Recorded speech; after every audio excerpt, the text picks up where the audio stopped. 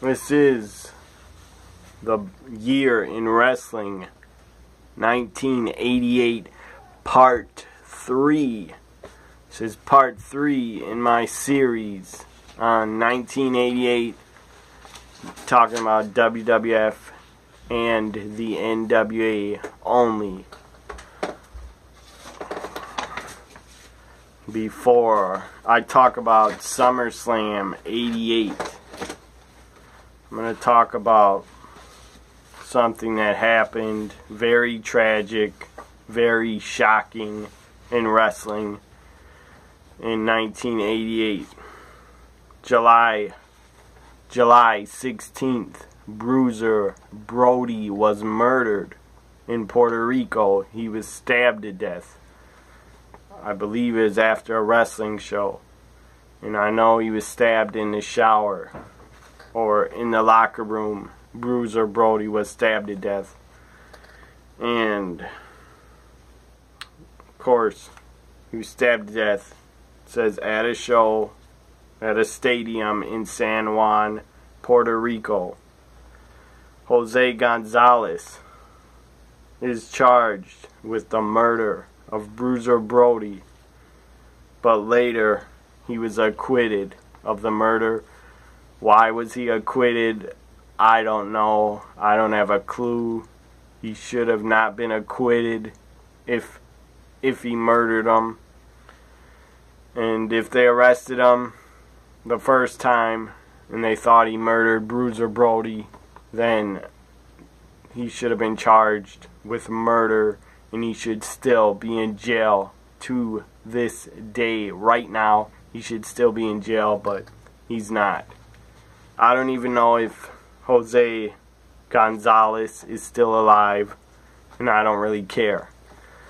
Very, very tragic to lose Bruiser Brody like that, to be stabbed to death, to be murdered. Nobody should be murdered, to have their life end by being murdered. That's sick. That's disgusting. And Bruiser Brody was he was a great one in pro wrestling. He was a superstar. He was a big star in Japan. He was a big star in the United States. He made a lot of money in St. Louis territory. He made a lot of money. He worked for the WCCW against Abdullah the Butcher. He worked everywhere. He worked in the AWA. He worked in the NWA. He worked in St. Louis, as I said, Puerto Rico. He worked a lot in Puerto Rico. He worked a lot in Japan. Bruiser Brody was a legend, and is a legend. Is an all-time great, and it's very disgusting that he was murdered. And the person that murdered him was not charged, and they didn't catch the person. And if Jose Gonzalez did do it, and they thought he did it, he should have never been acquitted. Very disgusting. July 16th, 1988, Bruiser Brody was murdered. Now I'm going to talk about SummerSlam 1988. SummerSlam 88 was the next pay-per-view of the WWF that the WWF put on after WrestleMania 4. SummerSlam was the third big show of the year. Back then in 88 you had Royal Rumble. Wasn't a pay-per-view yet, but it was a big show. 89 you had the 4 big main shows: Royal Rumble, WrestleMania, SummerSlam, and Survivor Series. Back in the late 80s were the big shows. 4 big ones. And SummerSlam is still a big show. To this day, SummerSlam is probably the number 2 biggest pay-per-view of the year, right behind WrestleMania. First match on SummerSlam 88, which is right here. SummerSlam 88 DVD. I own it. It's a great show. A lot of matches on it. Like 13 or 14 plus matches are on SummerSlam 88. It's a huge show. It was the first SummerSlam. It was at Madison Square Garden in New York City. First match was the British Bulldogs against the Rougeau brothers. Entertaining tag match. It was a fun tag match to watch. And the British Bulldogs and the Rougeau brothers battled to a 20-minute to a time limit draw. Match went 20 minutes, so it ended in a draw. Up next was Bad News Brown against Ken Patera. Very boring match. Crowd was not really into it. I wasn't into it. Bad News Brown, Ken Patera. I'm sorry, but I don't care about them too. I was never a fan of them. Anyways, Bad News Brown defeated Ken Patera in 6 minutes, 33 seconds. Up next was Ravishing Rick Rude, the late great Rick Rude, taking on JYD, Junkyard Dog, and Rick Rude defeated Junkyard Dog by disqualification. I believe Jake the Snake Roberts ran into the ring, did a run-in, attacked Rick Rude during the match. Of course, JYD was DQ'd. Rick Rude came in, beat the hell out of Rick Rude. Jake the Snake came in, beat the hell out of Rick Rude. DQ finish. He might have DDT'd him. I don't remember. But at the time, Jake the Snake really was in a heated feud with Rick Rude at the time. That's why he interfered. And Rick Rude wins by DQ. Up next was the Powers of Pain. Their first WWF pay-per-view for the Powers of Pain. Defeating the Bolsheviks in 5 minutes and 17 seconds. Up next, the Honky Tonk Man came out, made an open challenge for anybody to challenge him for the Intercontinental title. At the time of SummerSlam 88, Honky Tonk Man was the champion for well over a year. I believe 14 months. Honky Tonk Man was the Intercontinental Champion for. He won it in, I believe, June of 87, and at SummerSlam 88, August 88, he was still Intercontinental Champ. And SummerSlam took place on August 29th of 88. Anyways, Honky Tonk Man basically got on the microphone and said, I don't care who it is. Anybody back there, come on out and challenge me. It can be anybody, I don't care. And basically called out anybody from the back to come out and challenge him for the Intercontinental title. And then you had the Ultimate Warrior, and his music hit. And when his music hit, it was epic. You had a huge Warrior, got a huge pop. He ran down to the ring, basically started punching Honky Tonk Man, beating the hell out of him. And the Honky Tonk Man did not know what hit him. He did not know who was coming. He did not know what was coming. And what came down to the ring was a Warrior. And the Warrior beat the hell out of him. And the Honky Tonk Man did not even get his jump suit off. And the Warrior defeated him in 28 seconds. He beat Honky Tonk Man. And the Ultimate Warrior was the new Intercontinental Champion. And that really put the Warrior over, winning that quick and that fast against the Honky Tonk Man that claimed for the entire time he was the Intercontinental Champion. He said every interview he was the greatest Intercontinental Champ of all time. Everybody nobody thought, nobody could beat Honky Tonk Man for that title for 14 months. And then you have the Warriors music hit in Madison Square Garden. Basically, MSG is the home of the WWE. And Warrior made a huge impact by beating Honky Tonk Man in 28 seconds.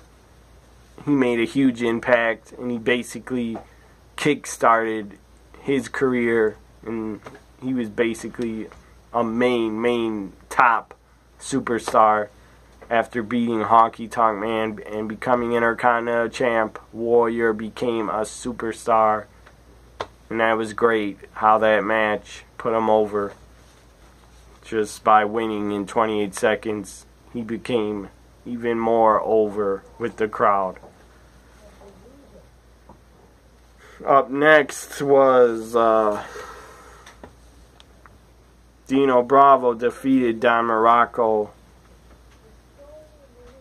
in 5 minutes, and it was pretty boring. I didn't care for the match. I thought it was boring. Tag Team Championship up next. Tag team titles on the line. Demolition defending against the Hart Foundation, Bret Hart and Jim the Anvil Neidhart. It was a good tag match, very entertaining, old school tag team wrestling. You had a lot of great teams in the 80s in the WWF, and Demolition and the Hart Foundation were the two very top tag teams at the time in the WWF, and they were going at it for the tag titles in MSG at the first SummerSlam, and the Demolition defeated the Hart Foundation and retained the tag team titles. Up next, the Big Boss Man making his pay-per-view WWF pay-per-view debut, defeating Coco Beware in 5 minutes 57 seconds. It wasn't a very long match at all, but it was a damn entertaining match. You had Coco Beware and the Boss Man. They absolutely brought it. It was very entertaining. The very short time they were given, they brought it, and they made an entertaining match out of very little time. Boss Man wins. I believe he used the Boss Man Slam. That Sidewalk Slam, his finishing maneuver to beat Coco.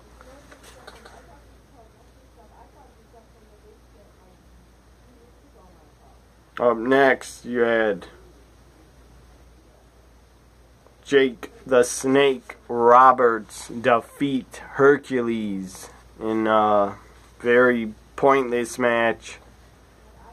Win 10 minutes, and basically Jake and Hercules were on the show because the WWF just wanted to put them on the show, probably give them a payday.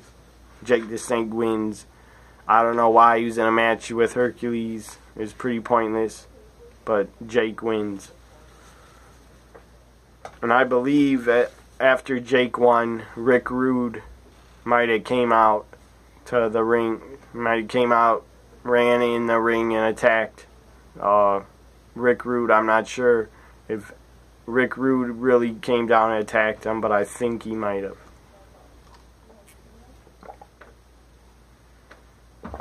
Up next, you had the main event of SummerSlam 88. The Mega Powers, Macho Man, Randy Savage, and Hulk Hogan defeated Ted DiBiase and Andre the Giant. Special referee was Jesse the Body Ventura. Anyways, the Mega Powers defeated Ted and Andre in 13 minutes and 57 seconds. That was SummerSlam 88. It was pretty good show. I don't know if it was better than WrestleMania 4, but SummerSlam 88, it was a pretty good show, and there were a couple matches on it. that I really enjoyed. I enjoyed the main event, Mega Powers against Andre and Ted. I enjoyed the tag title match. Demolition versus Heart Foundation was great. Wasn't the best tag match they've had, but it was good. And I enjoyed Warrior winning the Intercontinental title. That was a great moment, very memorable. And I enjoyed Coco, Beware, and the Boss Man. Was also very good.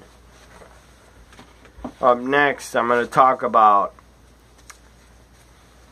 the Andre and Hacksaw Jim Duggan feud. You had Hacksaw Jim Duggan at the time basically challenged Andre on Superstars of Wrestling. In the ring, Andre had the microphone, or Hacksaw got on the microphone, basically challenged Andre. Andre thought it was a joke, went like this, told Jim Duggan basically, get out of my face, you're a nobody, you're nothing. Then Hacksaw cracked Andre over the head with his 2x4, knocked out the Giant on Superstars, cracked him in the skull. Andre fell over on his back and he was basically knocked out. So that really put Duggan over with the fans doing that to Andre, knocking him out. That really helped Jim Duggan and his career in the WWF. And they had a little mini feud. Andre and Hacksaw had 2 matches that were very memorable at the Boston Garden in August of '88. They had a one-on-one match, and it was pretty damn entertaining. Andre could not do much at all in those matches. All he basically did was chop, kick, punch, headbutt, put Hacksaw up against the turnbuckles, back into him with his big ass. He basically was backing into him, crushing him, so Hacksaw couldn't breathe. That's all Andre was good for. He wasn't good for much of wrestling at all in his feud with Hacksaw. He didn't wrestle. He couldn't move. I'm sure he was in a lot of pain and his back, but he continued wrestling. I guess he continued because he loved the business and he didn't want to quit, and I'm sure he was making a lot of money that Vince was paying Andre to stay around because he was a draw, he was a giant, and people paid to see Andre wrestle. People, not wrestle, but people basically, Andre was an attraction. He was a special attraction, and that's why he stayed around in '88, in '89, and part of 1990. And then you had a match right on this video, Best of the WWF Volume 17, Best of the WWF. You had a very cool match, very entertaining. You had Andre against Hacksaw, Jim Duggan in a lumberjack match in the Boston Garden. There's a picture of Andre.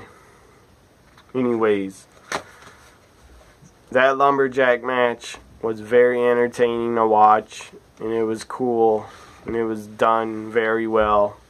As I said, Andre could not move much or do much of anything in his matches, but it was good for Hacksaw to be in a feud with Andre. It helped out Jim Duggan for sure, and it pushed him for sure and got him over with the fans. And I'm sure that's what WWF wanted. They wanted Andre to help get over Hacksaw, and it worked. Up next, I'm going to talk about the Pro Wrestling Illustrated winners of the year for 1988. If I can get the freaking page. Pro Wrestling Illustrated winners. Wrestler of the year for 1988 was Randy Macho Man Savage. Very well deserved. He won the title. He won the tournament at WrestleMania 4. Glad he was named Wrestler of the Year by Pro Wrestling Illustrated. Randy Savage, Wrestler of the Year in 1988. Tag Team of the Year for 1988 was the Road Warriors. They became the NWA Tag Champs in 1988 when they defeated the Midnight Express, I believe at a house show in New Orleans. And so there's your Tag Team of the Year, Road Warriors for 1988. Match of the Year for 1988 was Hulk Hogan and Andre the Giant from the main event, where Andre won the WWF title.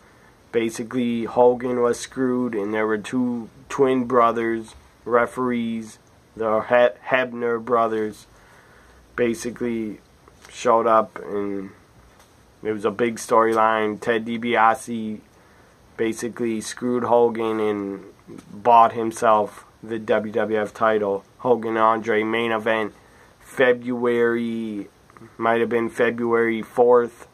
I don't have the exact date. But it was February of 88.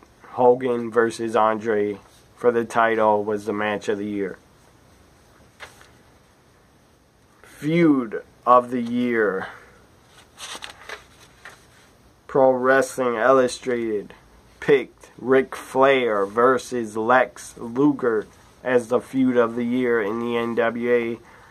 Luger had a title match at the Great American Bash 88 against Ric Flair. It was a good match. Flair brought the best out in Luger. And then they had another title match at Starrcade with Lex and Flair in another good title match. Most popular wrestler of the year for in 1988. Most popular was Randy Macho Man Savage. Well deserved. I can dig that. Ooh, yeah. Most hated wrestler of the year for 1988 was Andre the Giant. And I agree. Every arena he went in, he was basically booed out of the building. Most improved wrestler of the year for 88 was Sting. And I agree. He had that epic match with Ric Flair on the first Clash of Champions. Went 45 minutes to a draw. Basically got Sting over. And in 1988, Sting was really, really improved. And he got better and better and better in the ring in 88. And he got even better in 89 and in 1990.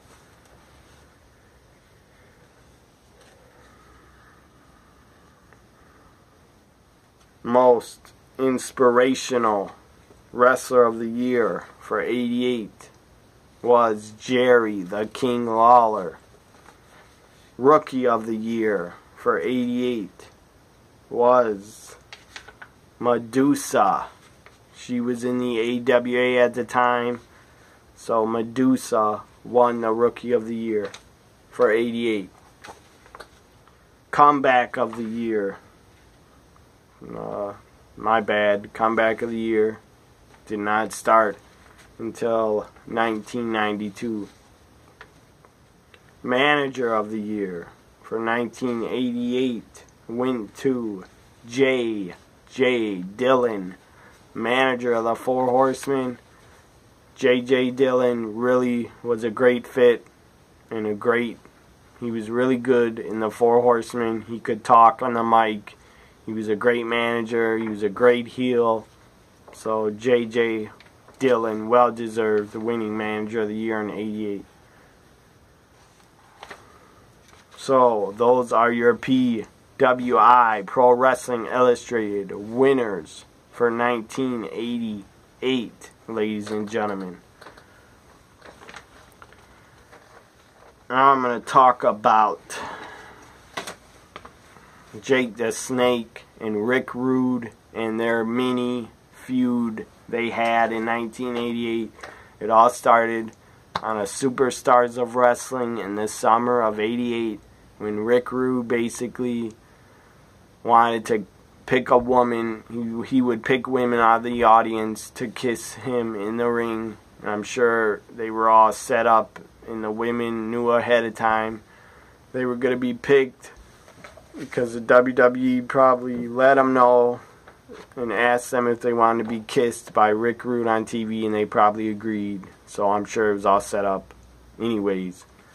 Rick Rude wanted to kiss Jake the Snake's wife, and she was sitting in the front row, and he really wanted to kiss her, and basically started getting really angry and yelling at her on the microphone saying, "What's your problem, honey?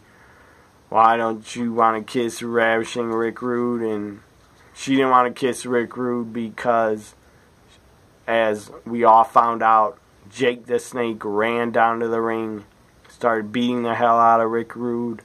Rick Rude ran off basically because Jake the Snake was defending his wife. That was his wife sitting in the front row that Rick Rude wanted to kiss and tried to kiss, grabbed her by her wrist basically, and I think he was squeezing her wrist, or he was just grabbing her wrist trying to make her kiss him. Jake the Snake was pissed off. He was fighting for his wife and her honor. So then the feud kicked off from there. You had Jake the Snake's wife basically accompanied him to the ringside after this happened a lot. She came down to ringside with her husband, Jake the Snake, and the feud kicked off from there. Cheryl Roberts was by her husband's side, Jake the Snake Roberts. They had a lot of matches all over the country. They had a pretty damn good match at Madison Square Garden in October.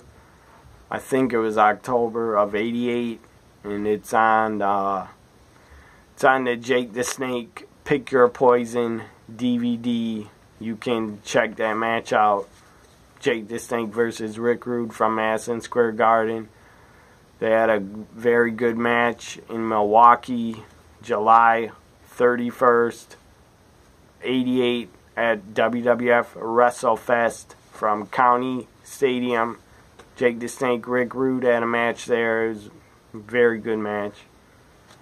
And I enjoyed the Rick Rude and Jake the Snake feud. I thought it was good, and I thought it was some good story. A good storyline was involved, and it was cool to see those two guys work and have a feud together. I'm a big fan of Jake the Snake. He is one of the greatest of all time at cutting promos and doing interviews. And I'm a big Rick Rude fan.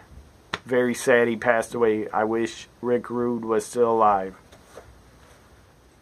And I hope Rick Rude gets in the Hall of Fame very soon, because he deserves it for damn sure. Up next, I'm going to talk about Clash of the Champions 3 that happened. Clash of Champions 3 was September 7th, '88. You had Brad Armstrong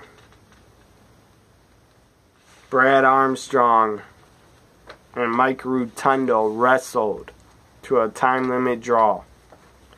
Then you had Steve Dr. Death Williams and Nikita Koloff defeat the Bushwhackers. At the time, they were not known as the Bushwhackers, but you know their name, and they were in Clash of Champions 3, and Steve Williams and Nikita Koloff defeated them.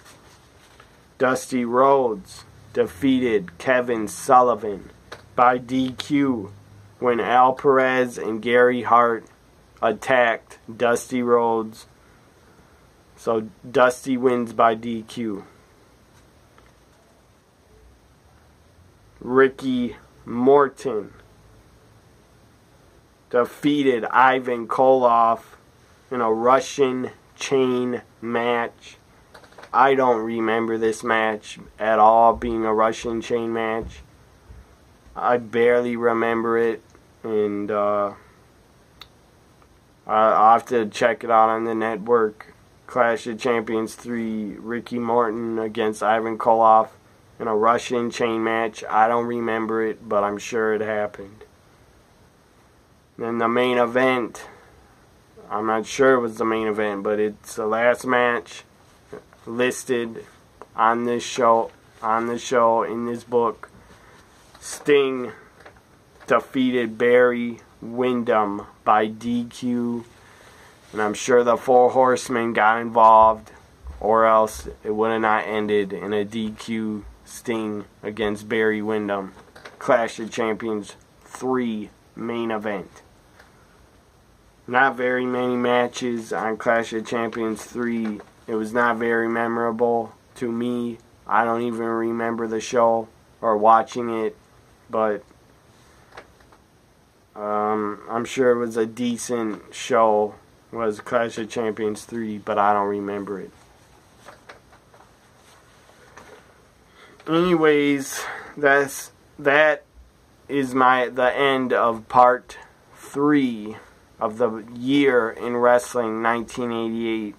I will do part 4 in a couple days. I will talk about some more, one more Clash of Champions happened in 88. On December 7th was a Clash of Champions 4. I will also talk about Starrcade 88, and I will also talk about Survivor Series 88 pay-per-views on the next show, part 4, the year in wrestling 1988. Anybody out there that watched this, thanks for watching. I appreciate it. Follow me on Twitter at TNAWWE Guy. I'm Justin. I run that account. I tweet all the time. Just about every Monday Night Raw. Just about every SmackDown. Every NXT. Every TNA Friday night show. Every pay-per-view that's on the WWE Network. I tweet about it live. A lot of UFC pay-per-views I tweet about. If I'm interested in any of the fights, I will watch it and tweet about it and get the fight. I will be tweeting about ROH has a pay-per-view in June, I believe. I could be wrong, but I think they have a pay-per-view in June. I will be tweeting about TNA Slammiversary has a pay-per-view in June. So basically, if you're watching this, you must enjoy my tweets, and you must like me on Twitter or be entertained by my tweets. If you're watching my videos, thanks. I appreciate it a lot. I love my followers, and who's ever watching this video, thank you. And whoever watched any of my videos, thank you very much. Bye for now. Have a good week, everybody.